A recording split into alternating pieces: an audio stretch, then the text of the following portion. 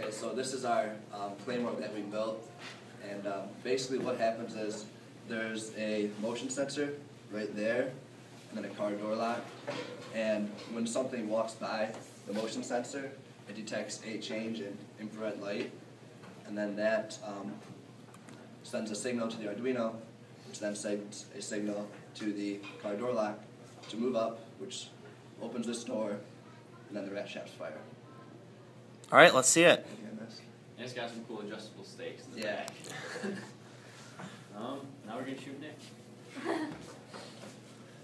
Wait, so should I move? Yeah. I think it's gonna walk right in front of us. Probably everybody should get like a Okay.